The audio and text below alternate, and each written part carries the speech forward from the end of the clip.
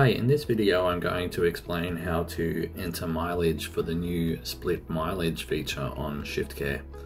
When you have a shift, you can now open up the shift, and inside you will now see under more actions there's a mileage option on this main page.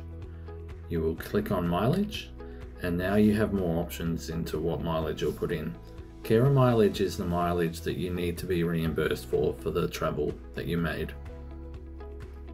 Travel mileage and transport mileage are the mileage that your client will be charged for. If you are traveling 50 kilometers to arrive at the location to provide services, that's provider travel, in which case you would put 50 in there.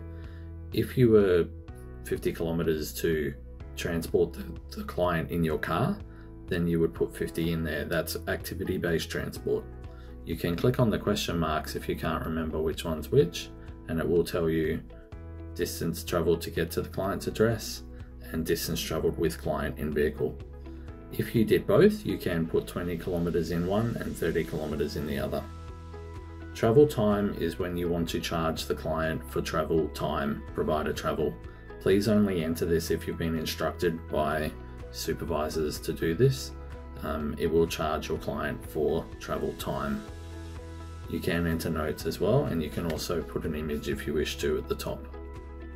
If your shift has multiple clients on it, you are able to do that as well. So in this case, this shift has multiple clients. When you come in, again, you put your own travel for your own reimbursement, and then you can either manually put in the kilometers for each client individually if you have different numbers of kilometers for each client. Otherwise, you can apply to all clients and put 100 kilometers perhaps on provider travel or 100 kilometers as transport, and then that can be evenly distributed amongst the clients.